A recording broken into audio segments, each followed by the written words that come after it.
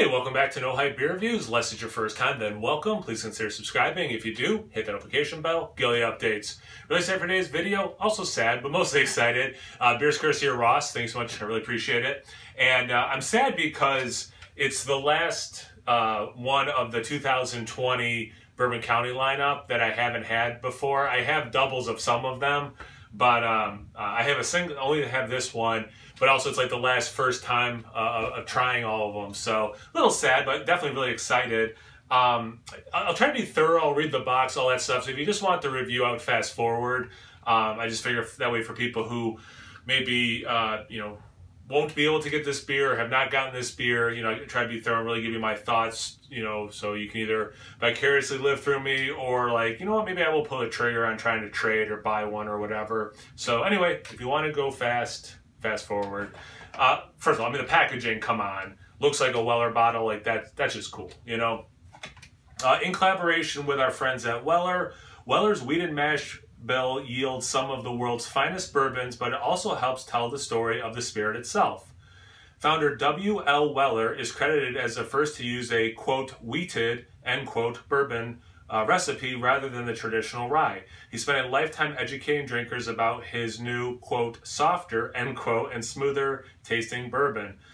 Finding a bottle of Weller bourbon is always special, but to enjoy a pour of the longer aged 12-year expression is a true treat.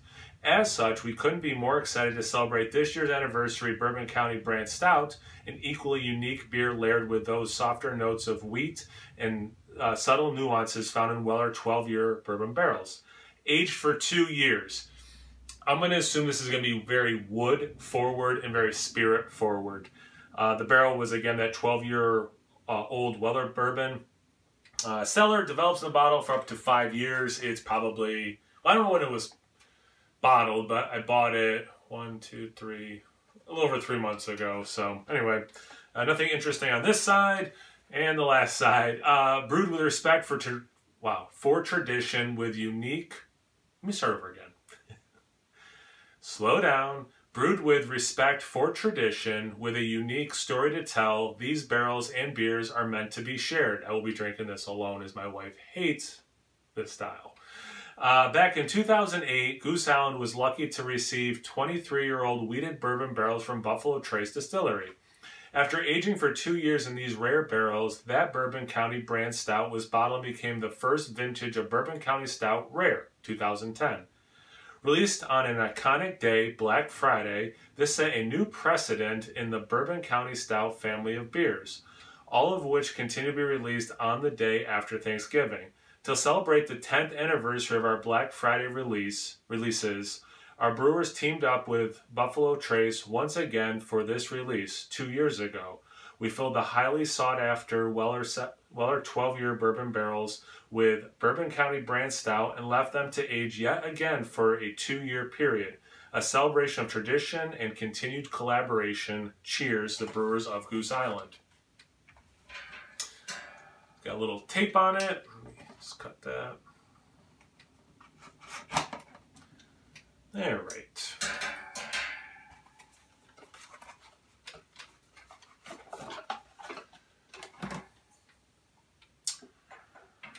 Goose Island Anniversary Bourbon, the original, or Bourbon County Original Brand Stout, or Bourbon County Brand Stout, the original. The words are, you read the words out of order. It's so annoying. The originators of bourbon barrel aging, stout aged for 2 years in 12-year Weller bourbon barrels, which you're probably getting sick of me reading. Chicago made 2020 Imperial Stout, collaboration with our friends at Weller, develops in the bottle for up to 5 years. So no tasting notes of any kind on here. 5.2% ABV, and this was bottled June 8th. I think that's everything. Proper glassware, so you know it's going to taste better. Let's get into the beer.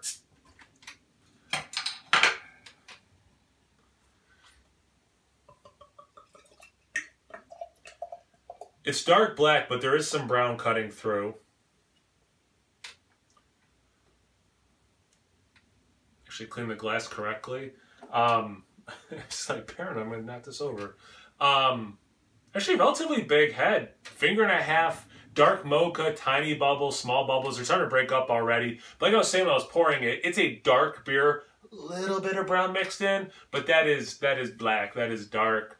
Definitely looks like a Bourbon County stout. There are some legs when I do that. Not much in terms of, well, really anything lacing. You got that one little guy, but anyway, let's get into it. I don't even know if the camera picked that up. Let's get into the aroma. You can hear them, like all the bubbles really popping. Like it's definitely going down quickly at this point.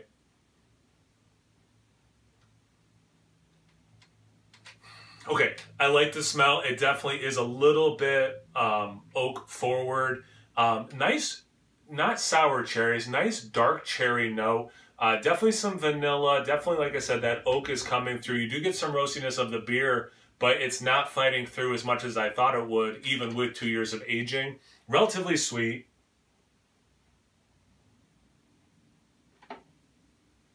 I mentioned the roast not fighting through very well. Now I am getting more chocolate. It's not coffee-like. It's definitely in that dark chocolate, but because there's some of that sweetness and some of that vanilla, also coming across like milk chocolate.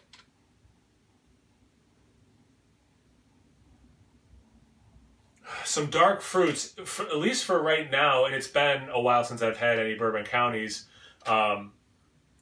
It smells like Bourbon County, I know, shocker, with a little bit more of the oak specific. That sweetness probably is muted. I'm just trying to think what would be different or what is different. Best to my best of my memory. Nice caramel thing working in there. Smells good. Let's get into the taste. Cheers. Thanks again, Ross.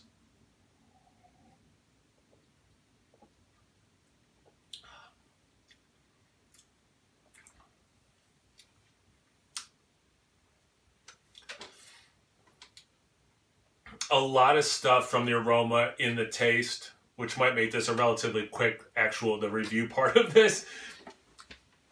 You are getting the chocolate. It is both milk and dark chocolate. Not like super like 90% dark chocolate, like cacao dark chocolate. More like Hershey's Special Dark. But there's some dark coffee there. The vanilla, that caramel thing's fighting through, or not fighting through, that is there. The coconut is what's fighting through. There's a little bit of that. I was hoping with the extra barrel aging I'd get a little bit more coconut. Definitely some of the spirit. And it's been a little while since I had wheat bourbon or wheated bourbon. But it's interesting. I don't think I've ever had Weller's. I'm thinking of Larceny.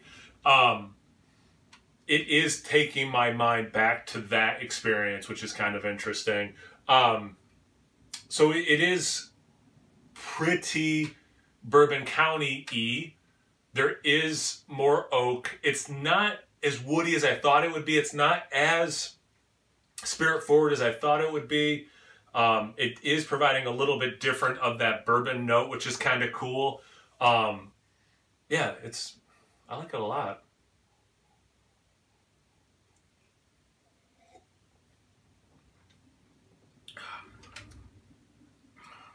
It sits on the tongue well.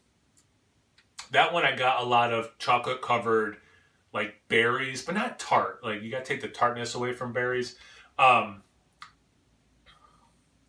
mean the finish is long and it's chocolatey. Yeah, I'm really like this. I think I liked the birthday one better than this anniversary. I know it's like a big debate which one's better, but this one's landing well for me. Weller for me.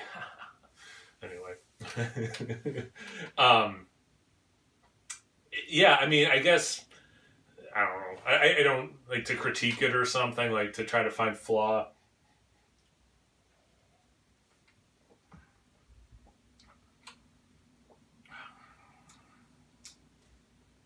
Little black licorice, which is nice. I will say this. I mentioned how the taste followed the nose quite a bit. The more I'm sipping it, the more I'm getting out of it. This is a beer, I bet you, like if I was doing a live stream for an hour, hour and a half, and I just kept sipping this, I could keep pulling out other things. Like I wasn't really getting that black licorice thing before. I'm totally getting it based on that last sip. It actually is kind of, even to make it a little bit more complex, it almost had a black licorice, and bear with me, meets fennel seed, very much in a similar, under a similar umbrella of flavors, right? But those are two different intensities, and this is kind of like giving me both, which is kind of cool. So, like I was saying, like I think this is a beer that, you know, as I continue drinking it, it will keep, you know, making me think of other things that I'm getting, which is really cool and definitely, you know, making me excited about the drinking experience off camera. But yeah, thanks again, Ross. I really appreciate it. Have you guys had this beer before? What do you think of it? What do you think of the 2020 lineup? Anything, everything related to this or whatever. I just love talking to people, so that's cool. Comment section below. Let's get a conversation going. Check me out on Instagram and Untapped. It's No Hype Beer Reviews at both those places. So always please like, comment, subscribe, and most importantly, imbibe. Cheers, everyone.